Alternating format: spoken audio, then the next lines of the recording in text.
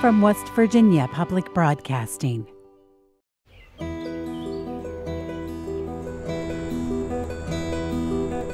Why would an heir to one of the nation's largest family fortunes, familiar and comfortable in the most elite circles, come to one of the poorest states in the nation and stay? I think that I was meant to do this. I think this is what I was always meant to do. From Harvard to poverty worker, from the State House to Governor's Mansion to Capitol Hill. What is amazing is that there should not be an intersection between the man and the state.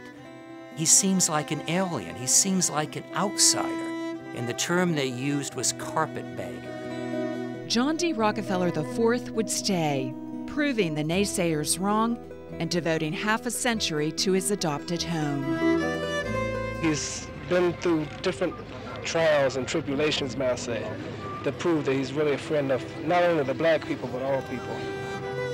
I think work is part of salvation. Working for an honorable purpose is more a part of salvation. Watch for West Virginia Public Broadcasting's documentary, Jay, A Rockefeller's Journey.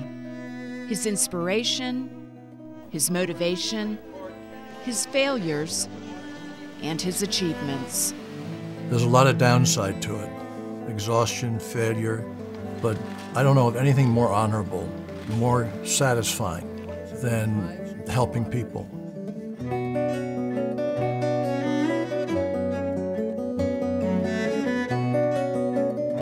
Jay, A Rockefeller's Journey.